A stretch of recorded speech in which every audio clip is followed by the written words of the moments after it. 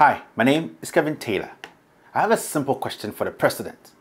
Is Nana ADDO DANQUAH enabling the CID boss, TIWA ADDO DANQUAH, to break the jaws of democracy?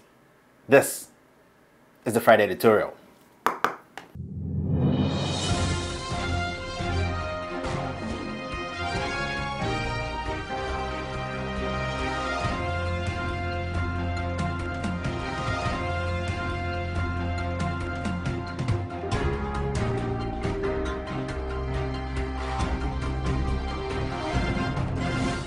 With all due respect, to be very honest, I have deeply regretted voting for Nana ADDO DANQUAH because he has shown in these few days through the CID boss and the NCA that he is a petty power-drunk tyrant who can't stand criticism from his political opponents. In fact, I have lost all the respect for this president and the so-called intelligent men who have surrounded him. As a young Ghanaian, I'm so ashamed to call this tyrant as my president because he has shown that he is a terrible leader who can't accommodate criticism but expect others to accept his lies and criticism of others. What is happening in Ghana today is a disgrace to every Ghanaian like myself who voted for this old tyrant to become president. Today, we have a certain president who is using state institutions to intimidate his political opponents, all because he feels he's losing grips of his own presidency.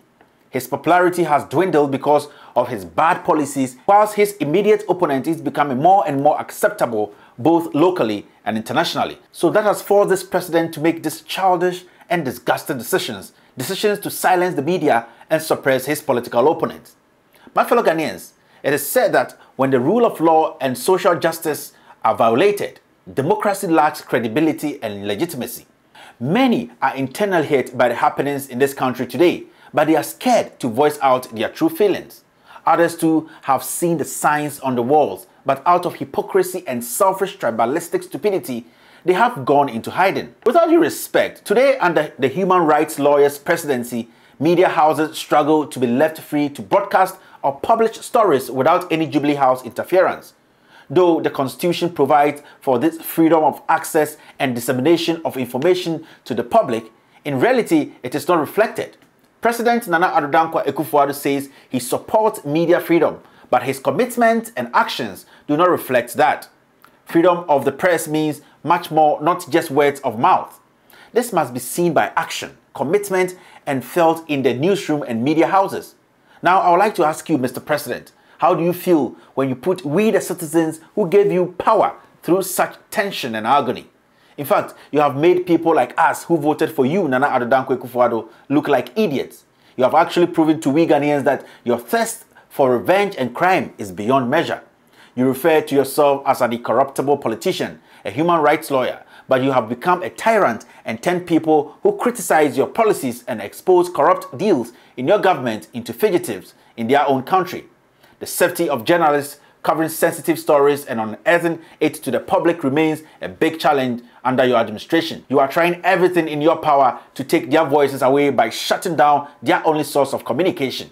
To me, this is so shocking coming from someone like you because you are one of the few politicians who actually enjoyed all the freedom to express your tribalistic thoughts from region to region without anyone laying a finger on you and your group of tribalistic hoodlums. In fact, Nana ADDO DANQUAH, you have to be ashamed of yourself.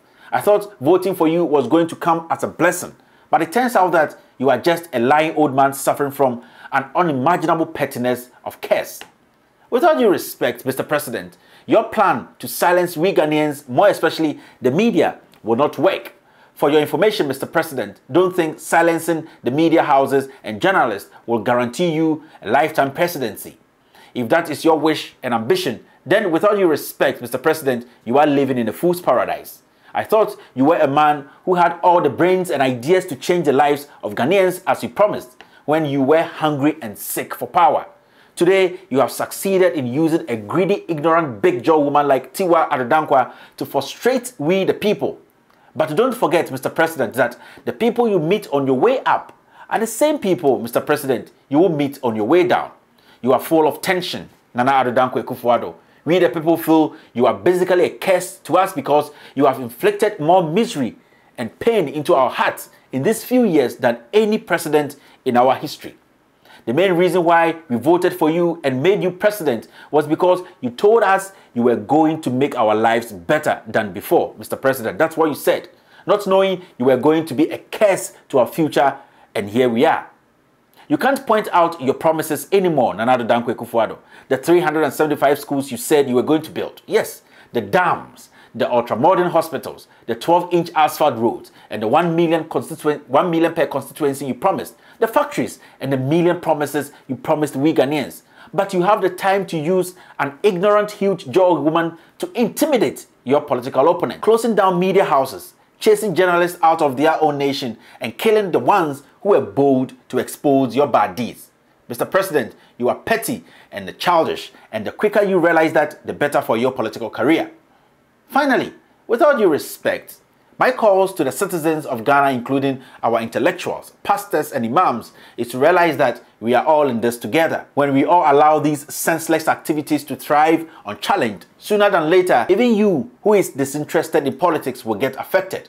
Regardless of our different political opinions and any other classifications, we must all continue to unanimously challenge and condemn the abuses going on in this nation. Yes, the abuse of power by this president and his puppets like this big jaw woman called TIWA ADDO DANQUAH should be a big worry to every Ghanaian.